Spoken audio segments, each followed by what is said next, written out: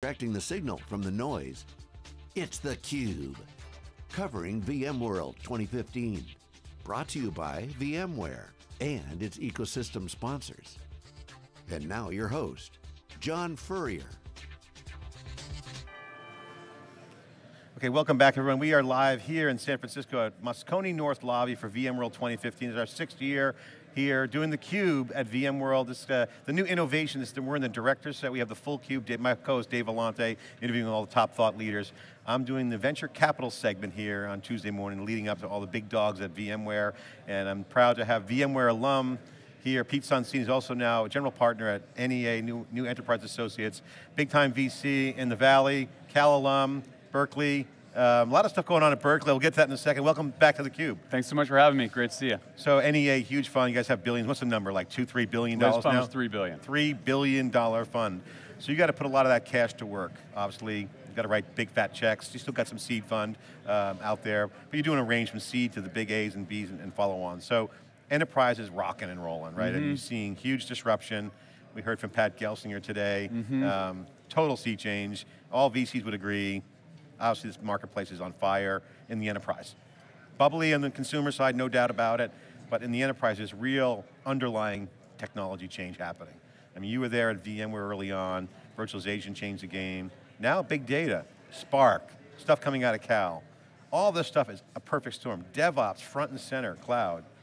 What do you make of this as an investor? You got to write checks, you have to kind of look at the trends, meet good people. How do you tackle that? Well, so no question, amazing things going on in terms of major disruption. You can talk about microservices, you can talk about private cloud, you can talk about container orchestration. The velocity is amazing. I mean, there's just no question about it. The deals that are coming in and out are amazing. The opportunity is incredible. I think we definitely are looking at it all, see a major sea change in each of these categories, and so we look at each and look for the winners and make evaluations as to when it's going to really be a reality.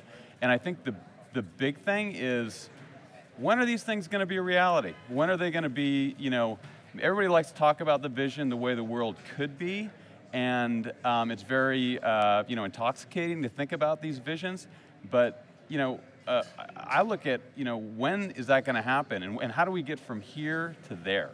And so we look at a lot of these deals. Certainly we make many investments that are at the cutting edge of a wave that may happen or may not. But today I'm kind of looking at, okay, how do we get from here to there? When is, how do we make use of existing infrastructure, existing applications, and really connect that from the kind of old world to where the world is headed. And so that's kind of what I'm focused on, is how you get from here to there. So a pragmatic approach, you're not a momentum investor. Momentum investors, sometimes someone says, hey, I'm going to jump on that train and see where it lands. You got to take some bets. Sometimes you got to say, hey, we're not exposed. This is a very real trend. We got to get involved. I mean, look at whether it's virtualization. I mean, you wanted back then you wanted to kind of we jumped on ZenSource and nothing worked out. And there's I got early on TinTree, and TinTree's doing pretty darn well. We got several kind of virtualized networking things. So you see a trend, you want to jump on it, and if sometimes you miss it and you've got to scramble and you got to catch up. I mean, containers kind of took the world by storm. I mean, nothing has quite had the growth in the enterprise of the container movement. And so there's a lot of venture firms out there who obviously didn't see that, didn't make that happen early enough. And yeah, you maybe got to play catch up a little bit and scramble, and the result of that is that you pay higher valuations and you got to kind of take the medicine. But the things that are really going to happen, then well, the valuation is an interesting conversation. So let's talk about that for a second, because I remember when people were betting on Twitter, Facebook, on the social side. Oh my God, that's a huge valuation. How can they pay that? As it turns out, look at Facebook's valuation. Yeah. It is what it is. If you came in on the back end of that deal, you still made a lot of cash. Yeah, no doubt. Right, so, but I can tell you a lot of things that we may have looked that we weren't in, that we moved on quickly, and they kind of went, they kind of fizzled out. So I mean, that's just the venture business. Yeah. Sometimes, and where we get paid is to certainly get in deals early. I mean, it's a lot easier when you get in deals early, and we as a firm with NEA are very active with early stage investments. We do more early stage investments than anybody. Probably 70% of our investments are early. So you get in early, and you have obviously when those work out, then you're ahead of the game. Well, one area you're in right now that I've been watching is data. Yep. Talk about that. That's a hot trend. Obviously, it's pretty obvious that that market's growing, right? I mean, you don't have to be a rocket scientist to connect the dots on that. I mean, we speculate all the time at Wikibon that what Spark's doing and its relationship to Hadoop has obviously changed. We just had Ping Li talking about Cloudera, one of his successes. Still, that's Spark's changing that. So there's new stuff happening. What's going on in that area? Obviously, that coming out of Berkeley and other computer science trends. Oh yeah. Big data. What do you see? Well, so we're investors in MapR, which is Hadoop distribution, very focused on the file system, the storage layer. And they're doing great. I mean, they're very focused, enterprise functionality, focusing on HDFS and their H-based product with their M7 product. So, obviously Hadoop is real. MapR is doing great, so we're very thrilled to be involved with that one. We got in early. Databricks, Spark is very much going to happen. Now, how you can debate as to where it sits relative to Hadoop, whether Hadoop just becomes more storage oriented. And Spark. Well, that's kind of shaking out now. I mean, Spark is looking good off the tee, as they say. Correct. So Spark is, I think both of these things are clearly going to happen, and how they exactly pan out, I don't know. I mean, we're fortunate to be in both Databricks and MapR, so we feel good about that. But there's other things going on. I mean, there's data ingestion. There's a lot of things with how there's all these different diverse data sources, and how do you get data in, and how do you get it cleansed? I mean, there's talk about data drift, and so there's some new early things we're looking at along that line of diverse data sets, data drift, how you get data in is an area which, kind of next generation ETL, which hasn't been really shaken out yet, so that's something that we're excited about. We've got a company in that area that hasn't been announced that we think is going good. So certainly a lot of legs with data, and these things evolve through time. So I mean, I can go on and on. I can say yes. All right. So what are your hot deals? Give us your hot deals. You mentioned Tintri. They're hot here. Hot deals. So Tintri's here. They announced their flash product. They 100,000 VMs on a single rack.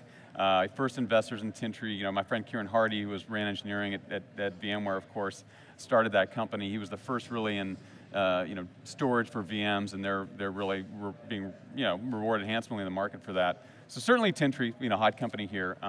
We talked about MapR, we talked about Databricks. NGINX is a major high flyer in the making around microservices. Certainly microservices trend, and how that as it fits into containers, very much working hand in hand.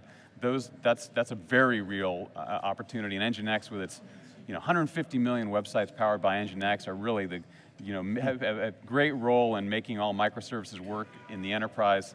Well, web scale guys like NGINX made a lot of things happen. Now that's the whole software trend, software defined. Yeah, exactly. So NGINX it's software, right? And they are being used because of the dynamic routing capability of the software. It's used in so many different applications, so many different areas to deliver applications.